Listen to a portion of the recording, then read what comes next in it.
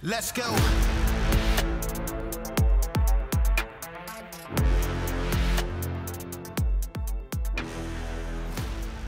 Welcome to Citizen. We've got a very special guest today, Lawrence Krauss. You are a theoretical physicist, somebody whose work I've followed, thanks to all the, I guess since the mid-90s, there's been a big push in publishing in Discovery Channel and a lot of other places, actually, just particularly physics. I don't know why. I don't know where the big jump came from, but it got really popular for a while.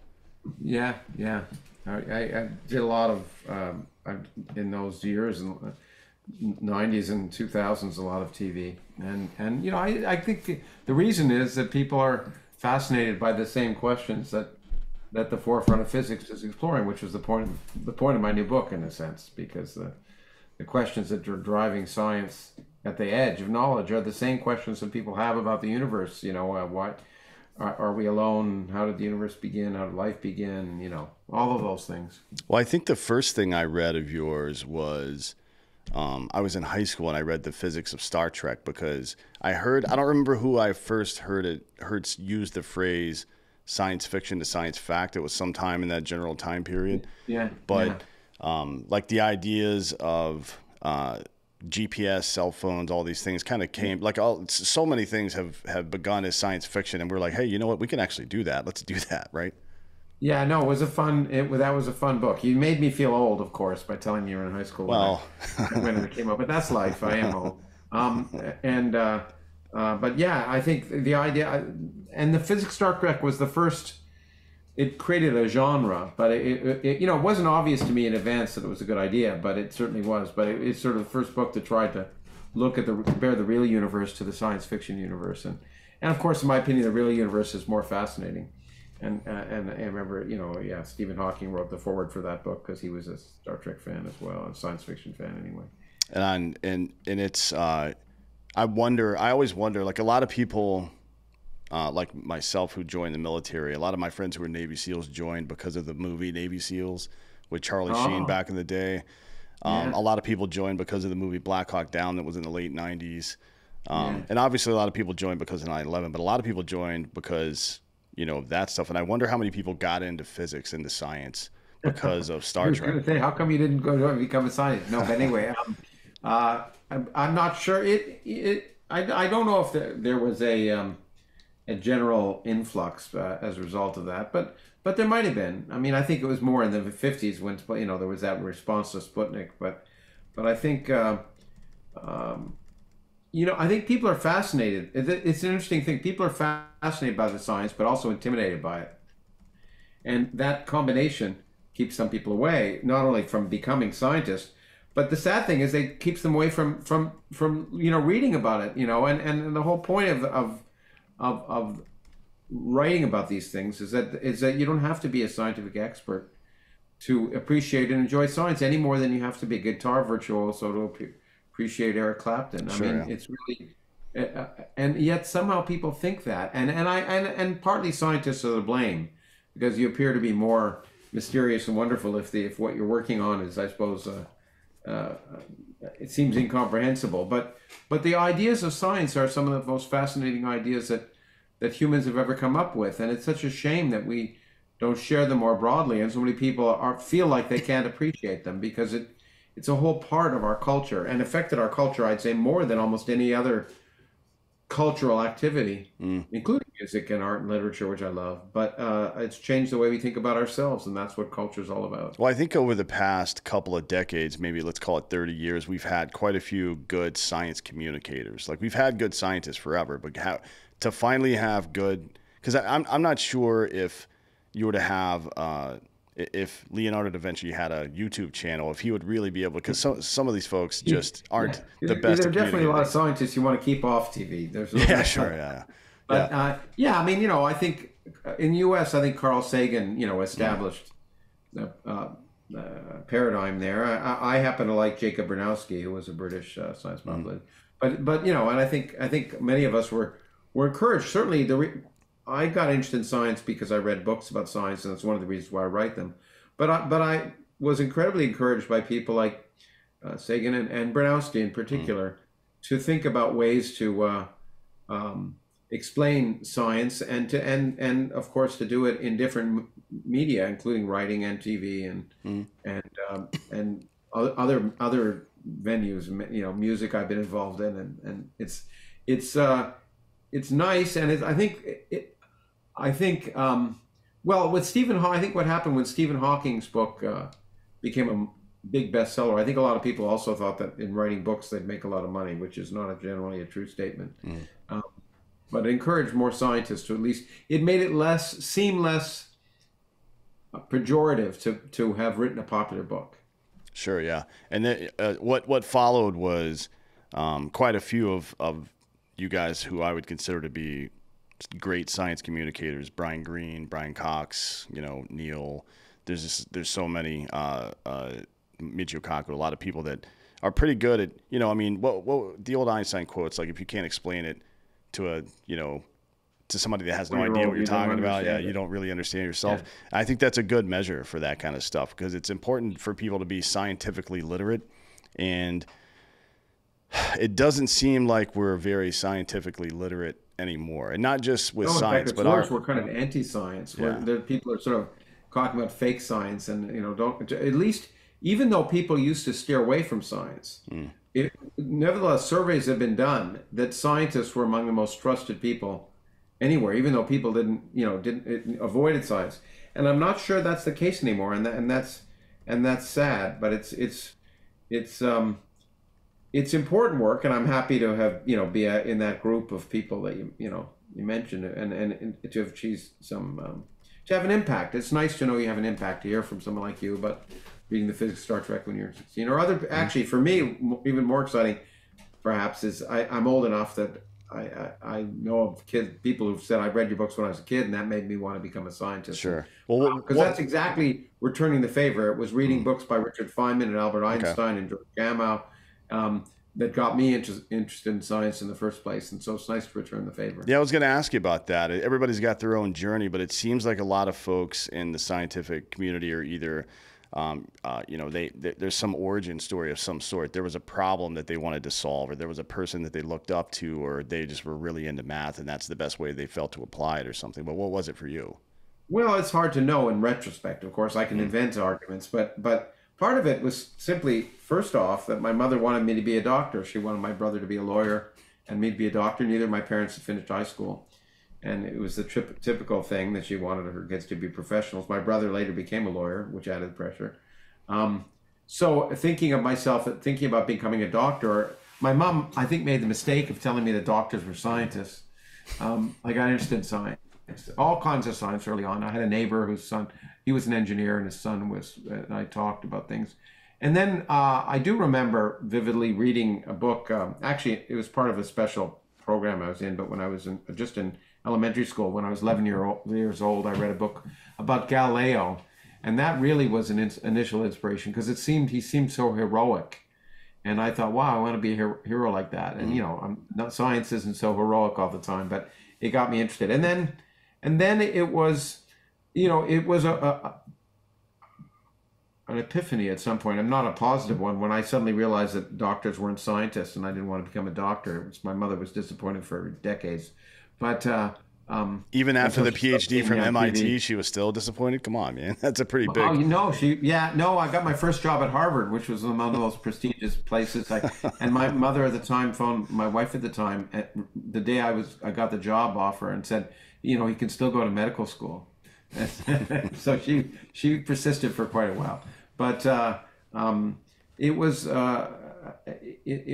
After getting turned on to science, it really was reading scientists, and as a story I relate at the end of the new book is it happened to me in high school. I remember I was at a special science program for good students, I guess, and the teacher still saw I was bored, and came down and gave me a book by Richard Feynman called The Character of Physical Law. And it was the first time I realized that it hadn't all been done already, in a sense, that it wasn't, the great work hadn't been done by Einstein and all those other people. Of course it had been done, but there was still a tremendous number of open questions. And I saw it as an invitation to, hey, maybe I could contribute. And, I've tried in my scientific career, and think I've done that a few times. But again, my hope, but not necessarily expectation, is that maybe my book about the open questions in the universe might inspire some young kid today to say, hey, that's an invitation for me to take things to the next level. Sure. Well, Yeah. it's almost a copycat field by necessity, because you got to find funding places to do your research, right? And funding is generated in a lot of ways by just the popularity of whatever you happen to be working on at the time. Well, there is that aspect. There is that, there's the faddish aspect to some extent, but I think happily, well, funding also tends to be centered in places that are well known, where you have a little more flexibility. My position at Harvard, for example, just allowed me to do whatever I want. It's a 3-year kind of, I didn't have to teach. I could just do whatever I wanted. And that's kind of freeing, although it also imposes a kind of pressure on you to do something great. But, well, that's good. Pressure creates and diamonds, right? and also happily, at least in theoretical work, you don't need a lot of funds. You just need it. Well, I used to just need a pen. Yeah. Now you need a computer.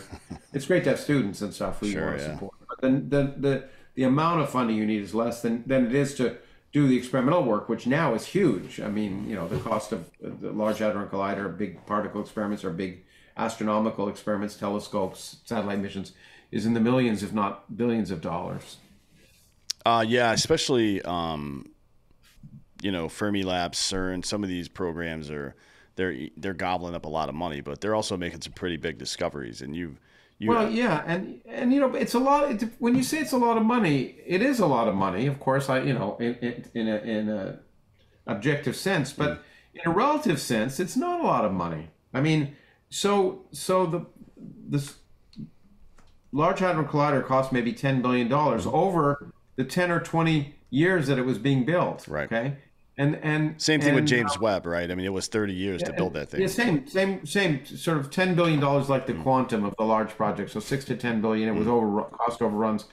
But hey, that's less than $1 billion a year, which sounds like a lot of money. But if you think about the amount of money, that's less than the cost of Xeroxing in the Department of Defense, probably, and certainly less than the cost of if you were in a Navy SEAL, less than the cost of a major modern aircraft, a single one.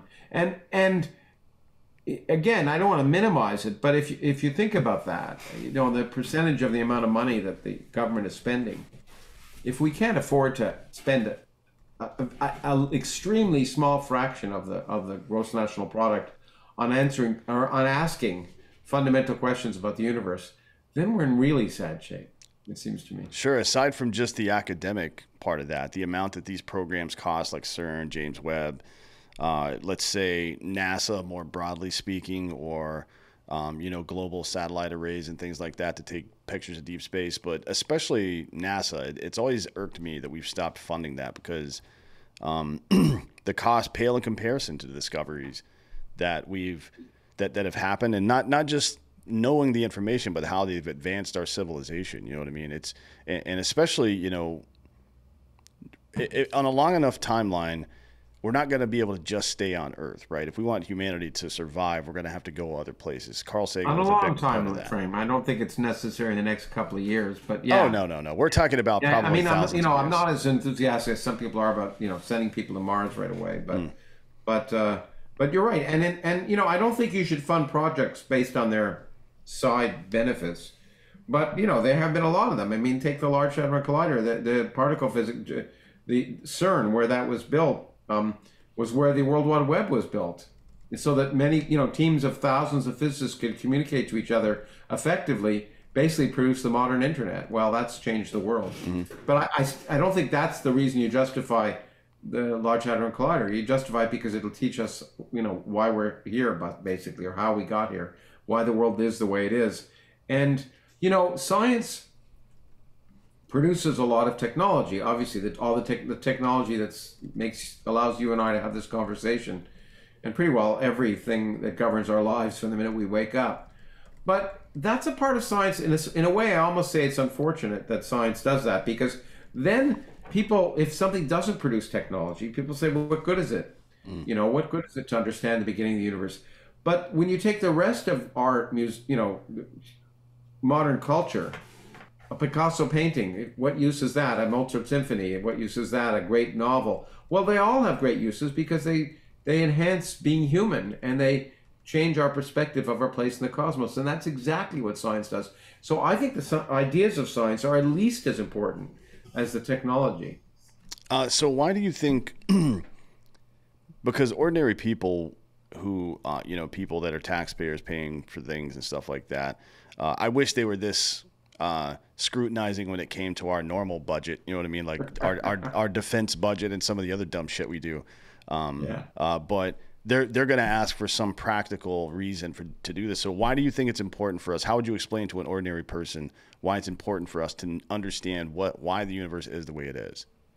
Because just to lay the groundwork for that, for right now, 96% of all matter in the universe is dark matter. We don't know what the hell that means exactly, right? So most of the matter in the universe is dark matter, and what's even stranger is most of the energy in the universe resides in empty space. It doesn't even matter. You take empty space and get rid of all the stuff, and it weighs something, and that's the biggest mystery in science. Well, when people talk about that, there's lots of answers I could give, but one of my favorite comes from Robert Wilson, who was first director of the Fermi National Accelerator Laboratory, a large particle accelerator in the United States. And when it was being built, he was asked to testify before Congress. And one of the questions was, does it help aid in national defense? And he said, no, but it helps make the country worth defending. Okay. I mean, because again, if we just stop asking questions, if we stop pushing the forefronts of human inquiry, it's ultimately the end of culture. Questions are the driving force of humanity.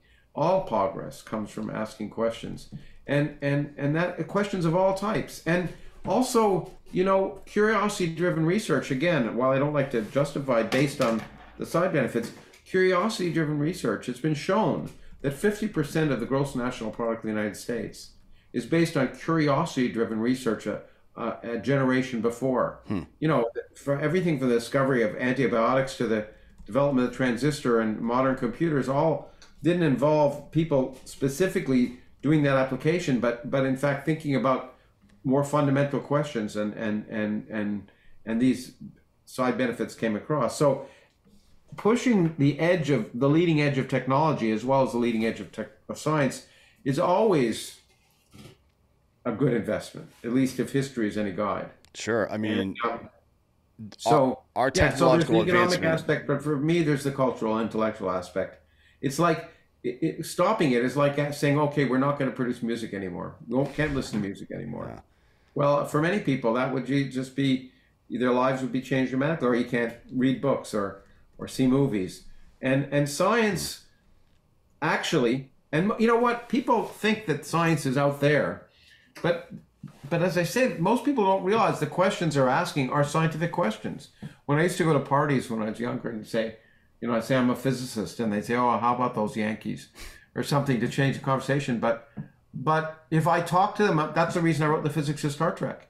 If I talked about warp drive or time travel, they were fascinated because that inhibition had gone away, that barrier had gone away, and people didn't realize that those questions that interest them are in fact the questions we think about as scientists, and it's that merging of questions that caused me to write the new book, The Edge of Knowledge, which is about what we know we don't know about the universe, which is about the questions that are driving science today, and the very fact that they're the same questions that you and I ask even in our regular life every day. Sure. Yeah. I mean, if you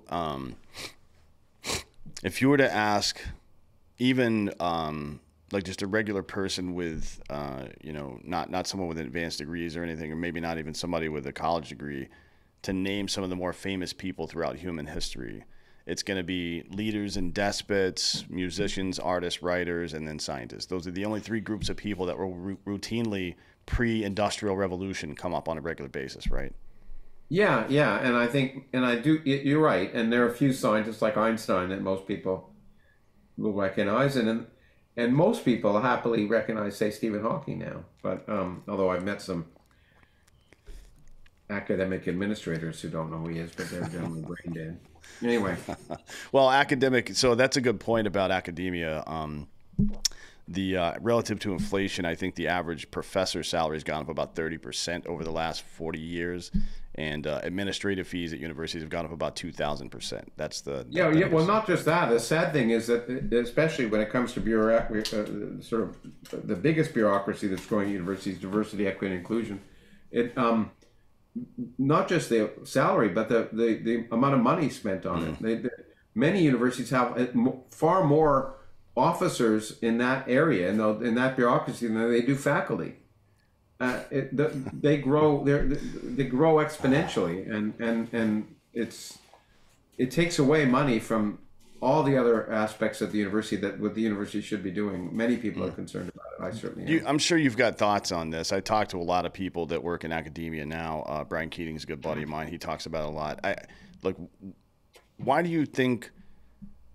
I guess I understand it from the liberal arts perspective, but it's also infected STEM, and that is what concerns me, because this is like meritocratic science. This isn't high, lofty thinking stuff where you're trying to figure out the why, or the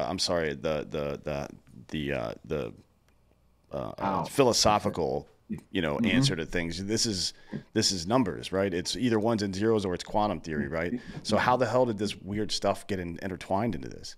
I think, it's a good question. When I taught at Yale for almost a decade, science was on this hill called Science Hill. It seemed appropriate to us at the time. Many Yale students never even walked up there during the entire career at Yale. But we used to look down that hill and we'd see the English department, which was full of deconstructionists and postmodernists, and we'd laugh because we'd say, well, that's never going to happen to science. And then it's happening, and I think it's happening. I think it started in a well-meaning sense. Postmodernism is based on sort of not just social context, but this interleaving web of oppression and victimization and power. And I think, in response to concerns about, equity, and people start to think about it. And then what happened was that began to take a life of its own, and bureaucracies began to multiply, and it was in their interest. It's in their interest to show that there are problems, even when there aren't problems, because otherwise they don't get funded and they can't grow. So they constantly find evidence for systemic biases that actually scientific studies haven't found. And we've been working on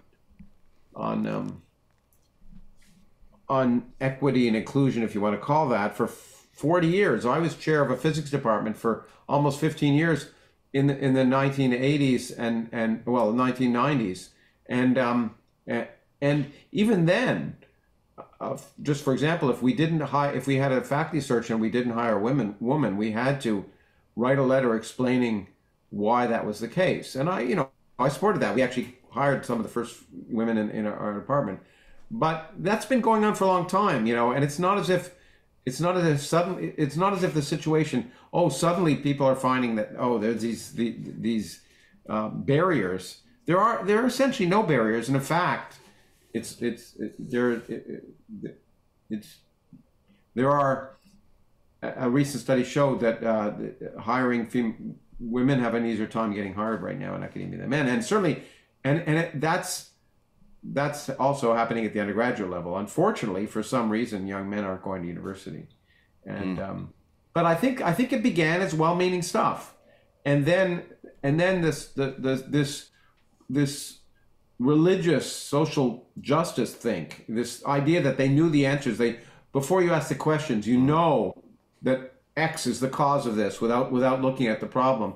And you'd think as scientists that would be the last thing people would do, but that's what's taken over. And you find leaders who say that. It always broke me up. And Francis Collins, who's someone I know well, was the head of the National Institute of Map the Human Genome. But I mean, the biggest funded government science area in the world, NIH, is far bigger than any other area. He said, well, biomedical science is infested with systemic racism. Like, first of all, without any evidence, and secondly, I feel like saying, well, if that's true, you should resign. You've been director of it for a decade, but it's just these blanket statements that are made without clear evidence, and universities are have been the most progressively enlightened areas in the world. These concerns about safe zones and everything else. All of this is multiplying, and the big problem is you pushed a button with me because I've written keep about going. I like it. But is the leaders, academic leaders who have no spine? It is much easier to virtue signal and try and be in front of the social mobs and say, we're more enlightened. We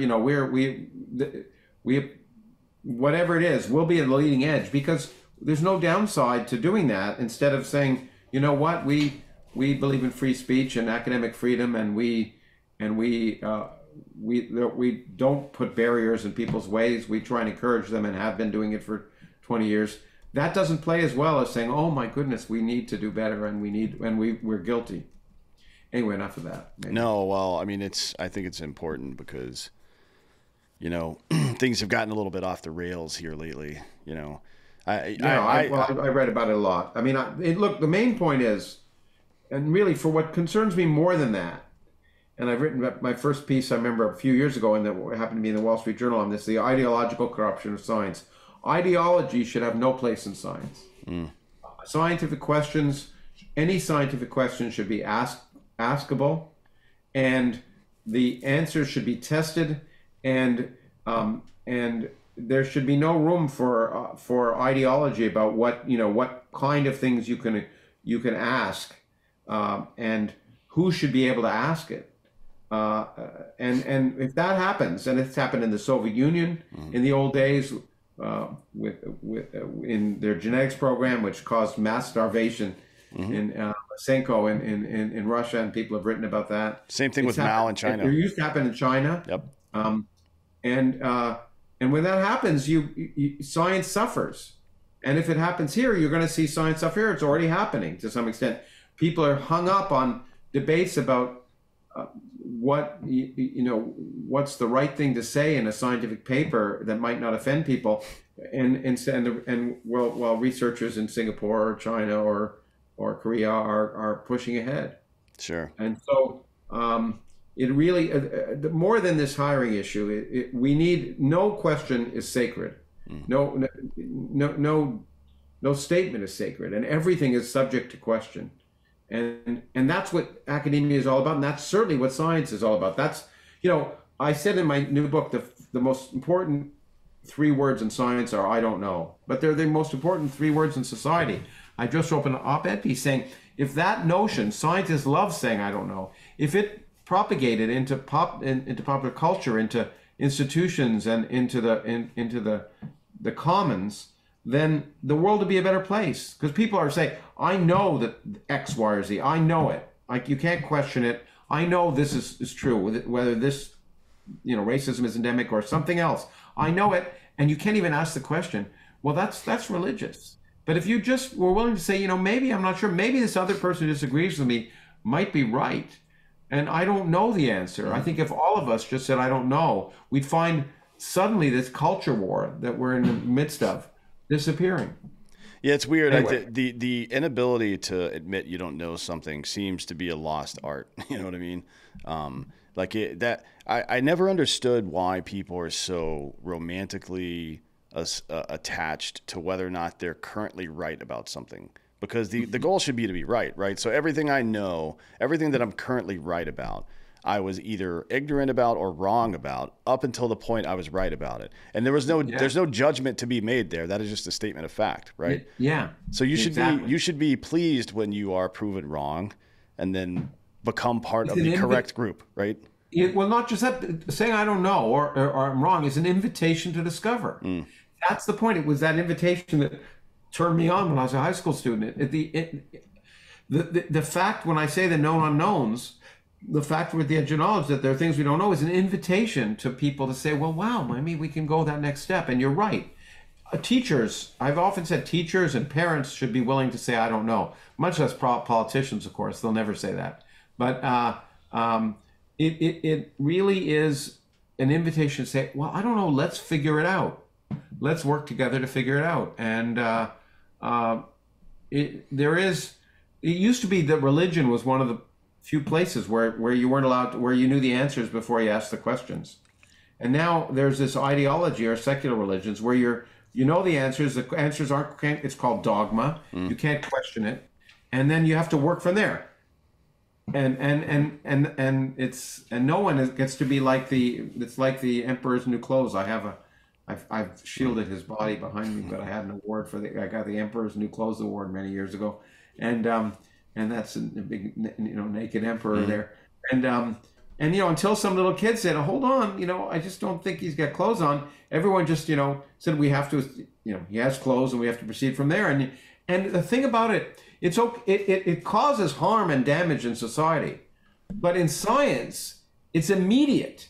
If ideology and enters into science and you constrain the results, you get theories that are wrong and just don't work, and they're obvious that they don't work, and the results, as I say, are immediate. So that's why science is self healing in that sense, because it's based on what works. It's based on a dialectic where you confront ideas and see if they work and don't work with experiments and if people are making claims based on what they want, the experiments they produce immediately fail, and so that feedback in science is immediate, and that's why if ideology continues to pervade science, it'll just hold it back. Why do you think it's become? And I know for a lot of you it's not the case, but throughout all of human history, all of at least through civilization, maybe not through all of human history, but through civilization, it's typically been the state or the church, one of those two institutional powers, that have tried to capture the scientific community and doctor the results or shield the results in a lot of cases or whatever.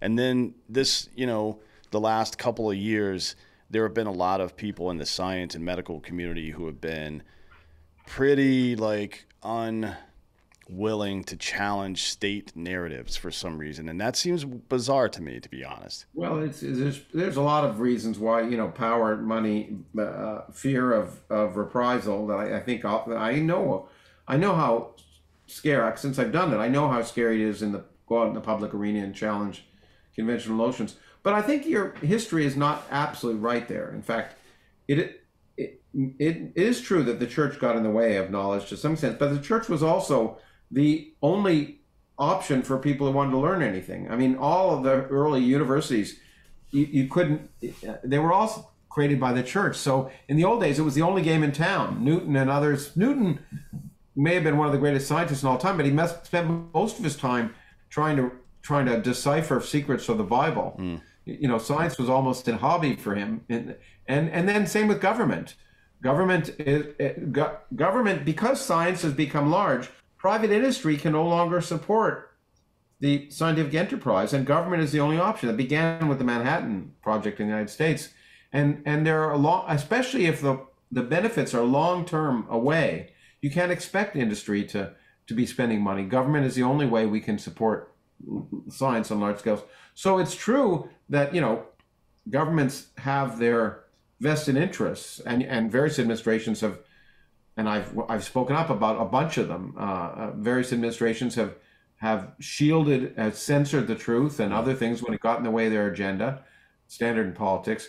But at the same time, government is the main supporter of the science that's even the science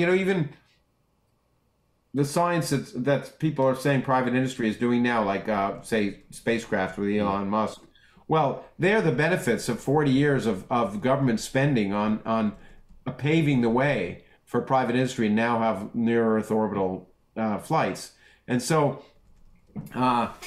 it's for people who think government shouldn't be involved in science, that would be a big mistake, because most of it wouldn't be done. Sure, yeah. And so I agree with that, and that's kind of, if you accept that fact, then you have to move on from there and say, okay, so how can we still get done what needs to get done, right? Without too much interference, because there's never going to be none. That's why I like having people on like yourself to communicate these things to people, because the average citizen, there's an old adage in politics, the squeaky wheel gets the grease, right? And,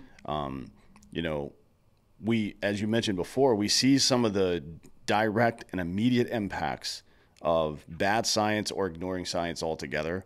Mao's China is one of them. Russia, obviously, with their issues with starvation as well. And not just that, but the climate that they created before Chernobyl, where nobody wanted to actually tell the truth because they were afraid of what might happen, and then you have a nuclear meltdown. There's a lot. Well, there's very obvious and immediate impact from bad science, and I think people should be more yeah, aware of that. and you know, actually, we've been fortunate because of it in one sense. It's quite likely that had there been a free atmosphere of free and open inquiry in Nazi Germany in science, they would have developed an atomic bomb. Sure. And they didn't, you know, and so we benefited from that. But anyway, maybe that's not the best example, but it happens. Yeah, I mean, every now and again, I guess things work out the right way. So this new book, The Known Unknowns, The Unsolved Mysteries of the Cosmos. That's what it's called in the UK. In the US, it's called right behind me, The Edge of Knowledge. The Edge of Knowledge. That's it's the known unknowns, The Edge of Knowledge, or just the Edge of Knowledge? Well, no, The Known Unknowns is the title in London, in the United Kingdom, and the title is The Edge of Knowledge in the US. Why? Because actually my US publishers didn't want a quote from Donald Rumsfeld on the cover. Oh my God. Oh boy. What did he call it? The red slice, I think. Well, I don't know. I mean, you know, I'm not. Look. Don't get me wrong. I'm not a huge fan of Donald Rumsfeld, but yeah, but he did say something intelligent once, at least, and it was this wonderful statement about there are things we know, there are things we know we don't know, and then there are things we don't know we don't know. In this case, it was Iraq. He didn't realize that, but the known unknown. I mean, I would love to write a book on the unknown unknowns because they're the most interesting ones, but it'd be a very short book. But so. The known unknowns, which is really, you know, as I say, the edge of knowledge, the two are together because the known unknowns are the edge of knowledge. And anyway, that's the subject of my new book. I'm sorry to interrupt you, but no, anyway. no, it's good. No, it's good. Thank you for correcting me because most of our audience is in America, obviously, I can't imagine very many of them, since a lot of them have served in the military, are huge fans of Donald Rumsfeld either because he kind of fucked us over a little bit. So tell me, what are the known? We talked about dark energy and matter, but what are some of the known unknowns that you cover in this book? Let me put it in perspective. So what I tried to do is look at the biggest areas in science, and as I say, connect to people because they're the biggest areas in what all of us ask questions. So it's divided into 5 sections: time, space, matter, life, and consciousness. And those are the big questions. Everything from how did the universe begin, and to what are we made of? Are there other universes out there? Are we alone in the universe? You know, the other forms of life. How did life originate? And the conscious, if I see green, is it the same as your green? The same central questions. And it's really kind of amazing how those fundamental questions persist in science. So there's, you know, what I did in each chapter, and this is the British version that happens to be the Known Unknown title. But I listed a series of questions at the beginning of each chapter. The time chapter, for example, is time universal? Does time have a beginning? Can time end? Is time travel possible? And each chapter, I tried to take a series of questions that are central to humans and central to science, and talk about what we know. And it's a celebration not of ignorance, but how far we've come, and then, you know, where we, you know, the fascinating things that still remain mysterious. Anyway. Sure. I mean, and so dark energy, of course, is one of the deepest mysteries in astrophysics, but a mystery about time is, you know, can you travel backwards in time? It's a big question. Time and space are unified by general relativity. If I can go on a circle to London and back, which I'll do next week, why can't I go on a circle in time? And so that's another, you know, big question. It's not just and then when you consider the universe, not just dark energy, but is our universe unique? Are we one of an infinite number of universes in a multiverse? And if so, how might we get some evidence, or even indirect evidence, even if there's no direct evidence we can ever get? And I've worked on that. And what's the future of life, and how likely is that life will persist in the future, and is the universe designed for us? And once again, how will I know if there's life elsewhere in the universe? Those are some big questions, as well as the deep questions of consciousness. What makes us us? What makes you and I have the sense of self, which many philosophers say is an illusion, but I say it doesn't matter. Some scientists also say time is an illusion, but I say that doesn't matter either, because if you're late for the 5:15 train to work, if I go up to you and say it was an illusion, it doesn't really help you much. And similarly, when it comes to consciousness, if I kick you in the shins or you're jolted by a lever, then the sense of self saying, "Oh, don't worry, it's just an illusion," doesn't really help. No, I think I like that. I think time is time and consciousness are the two most interesting things to me, because Yeah, well, I mean, I think they are to a lot of people, and they bookend the book for that, partly for that reason. Sure. Also, because I think goes. It may not sound like it. I often say, I used to joke on stage, but I wasn't really joking, that I do physics because it's easy. I'm not a biologist because physics is easy, and people will laugh because physics sounds so hard. But consciousness is probably the hardest problem of all, and I left it for the end for that reason, and the hardest to learn about, the hardest to do experiments in, and even though, yeah, sure, physics has made leaps and bounds, and it seems complicated. In some ways, it's much easier to probe the universe than it is to probe our own brains. Especially since probing our own brains has a very large degree of self-reporting, which is unreliable to say the least, right? Yeah, and I talk about, there's a great experiment I talk about in that chapter of that book by Michael Gazzaniga and his colleagues. It was called a split brain experiment. And it had to do with the fact that the brain has two hemispheres, left and right hemispheres, and they're connected by something called a corpus callosum. And apparently women have bigger ones than men, which is why my wife tells me all the time that I can't multitask. But anyway, it turns out our left visual field is handled in the right part of our brain, and our right visual field is handled, everything you see in the right eye is handled in the left part of your brain. Similarly, with tactile, left handled in the right part of the brain, right with in the left part of the brain. But speaking is in the left part of the brain only. Now, what they used to do, and I'm not sure if they still do it, was to treat epileptic seizures, certain epileptic, they would sever the corpus callosum because it would reduce the severity of the seizures and otherwise not have a huge impact on people. Certainly, the impact was less negative than the epileptic seizures were. But that, of course, gave brain scientists a great chance. Let's do some tests on people where the left and right brain can't communicate. And there's a wonderful experiment, which I won't go into for lack of time here, but it involves having people look at screens where the left eye can only see one thing, the right eye can see another, and your hands can, take up objects that relate to see what you see on the screen. And people would see a snow scene in one hand and a chicken claw in another, and they take up with their hand a shovel in one hand and a little rubber chicken in the other, and because they're both, the left hemisphere was visually and hands were both seeing the right and vice versa. But then when asked to say why did they pick up the shovel and the claw, the speaking only is a left hemisphere, so it had no access to the image that of the snow scene on the left. So people would say, well, I picked up the chicken because of the claw, and I picked up the shovel because I would have to clean out the chicken coop. And so people would actually say that. So consciously, their consciousness would say that they weren't lying. That's what they thought the case was, because their left brain would make up an argument so they could speak it even, and so we're not even aware of what's going on in our consciousness, and therefore self-reporting is, well, while it's not useless, is subject to question. Sure, yeah. I mean, that's pretty interesting. Just thinking about that. It is, isn't it? I mean, I think it's fascinating. That's why I reported on that thing. If you realize how out of touch we are, and there's many more examples. So, as I say, I think at the end of the book that it's not clear we'll ever be able to explore our consciousness directly. I have two dogs sleeping next to me right here, and it's not clear, even though they certainly seem conscious. I can't probe their consciousness. I like to think they understand. They look like they're bored with what I'm saying right now, but I don't know. But maybe, and the great physicist who first got me excited about modern science, Richard Feynman, once said, if you can't build it, you don't understand it.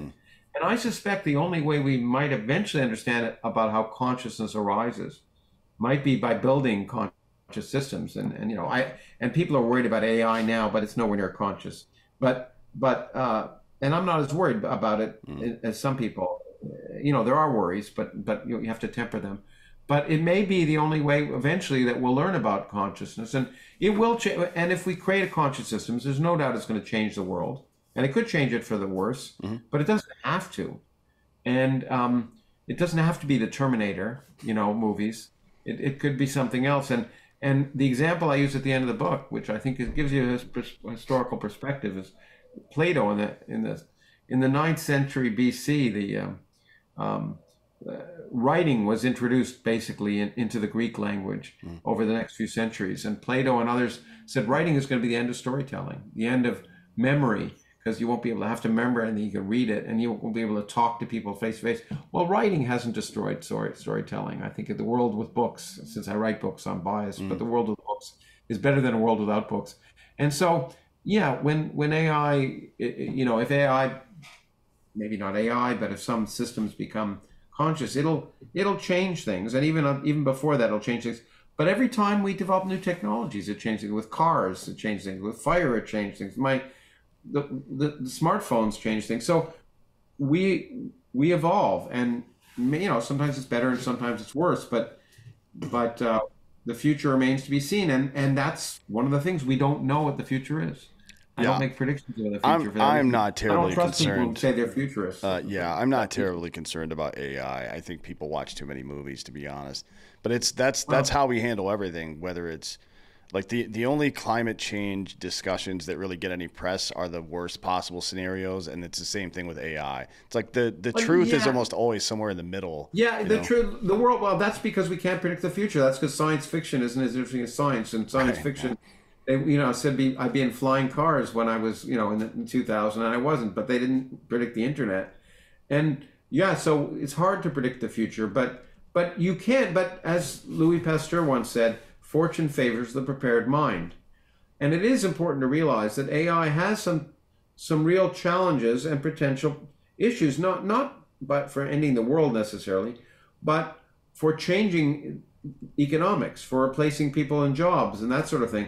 And if we don't think about that and the implications of that, we're going to find ourselves in a position where the job structure changes dramatically without us having a safety net in any way to cover all the people who no longer have an excuse for working in their old area. Sure. In the Industrial Revolution, one of the early economists, whose name escapes me at the moment, once said that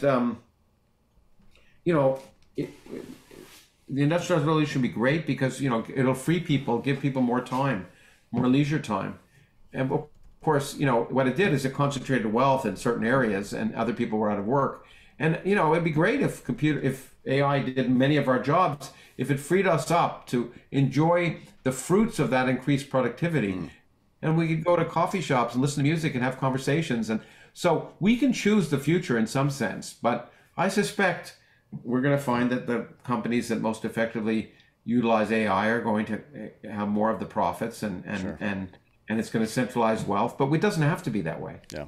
Well, I mean, humanity's been more or less defined by finding your purpose and then trying to achieve it, right? Whether it's discovery or or even just having a family, right? It's that tends to be the thing that defines us in the end. So I think that's not going to go away. By the way, and more importantly, because it happens in science as well as in life, it's trying to achieve your purpose and then finding out it isn't your real purpose. Right. And that happens all the time in business and science. And it's really important to realize that often you end up in a blind alley, but it turns out the question you were asking wasn't good at answering what you wanted, but it might be useful for dealing with another problem. Well, that's basically the story of The Hitchhiker's Guide to the Galaxy, right? And then two, it's like one of my favorite quotes ever from T.S. Eliot. It says, "We shall not cease from exploration, and at the end of all of our exploring, we'll arrive where we started and know the place for the first time." It's one of my very favorite quotes. Yeah, I agree. In fact, I used it in one of my books, one of my earliest books. I love that quote from the Four Quartets, I think. Yep, that's right.